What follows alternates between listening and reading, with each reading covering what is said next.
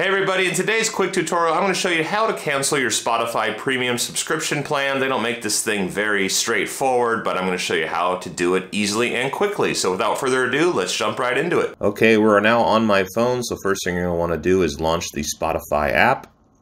Now once the app opens, in the top right hand corner you'll see a little gear icon for settings. You're going to want to select that.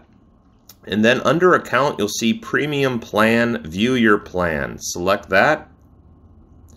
Then at the top it'll show what type of account you have. I currently have the Premium Duo, but you might have the free account or even a further paid subscription plan. You're going to want to select your plan and then scroll down to where you see Other Plans. Select that.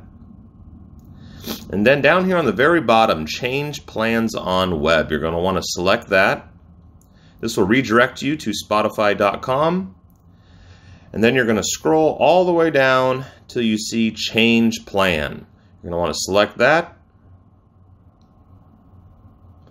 Now once that loads, you're going to scroll down again and you'll see a Cancel Premium option. Select that.